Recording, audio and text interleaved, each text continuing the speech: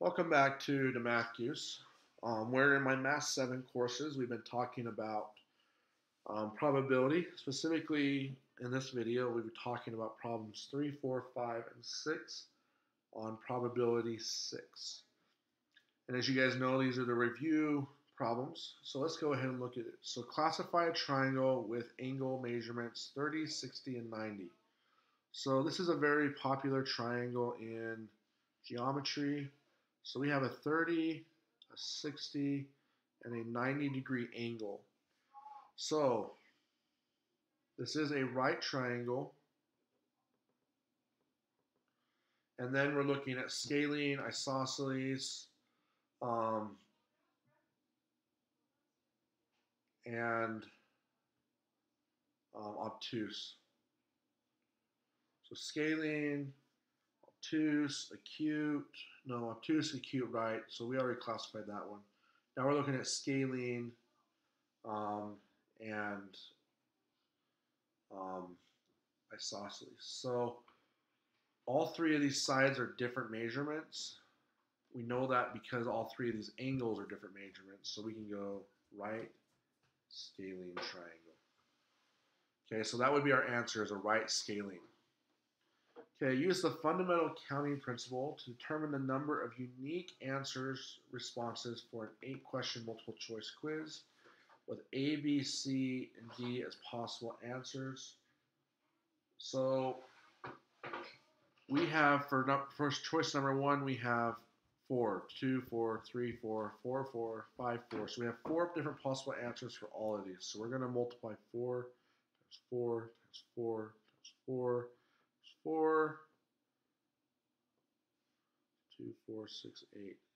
And then we're going to find out that that is equal to, so 65,536 responses.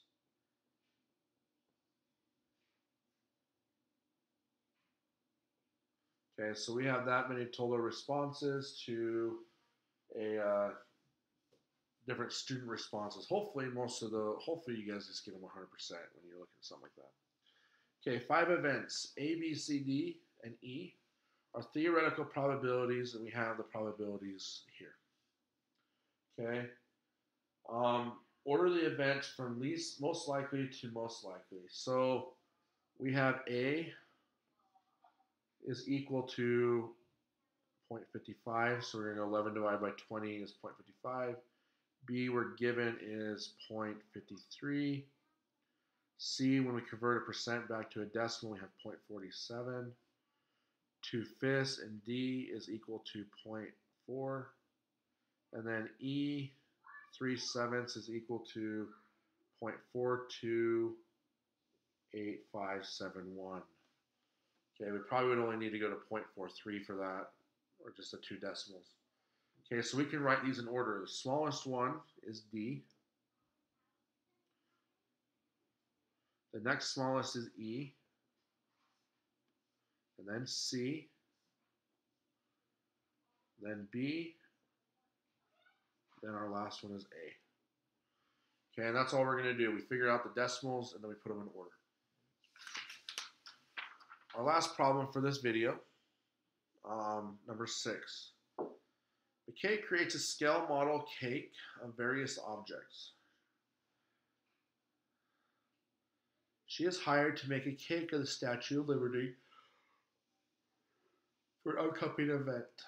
She looks up the dimensions of the statue and finds that it measures 305 feet from the ground to the tip of the torch. She is using a scale factor of 1 to 120. How tall will the cake be measured in inches? Okay. So, first of all, we're going to take, and we need to figure out how big her model is going to be. And we're going to figure this out in feet. So, X is equal to how tall in feet her model is going to be. And we're making it to a 1/120th scale. So whatever So whatever this is going to be proportional. These are going to be proportional. So we're going to do some cross multiplication.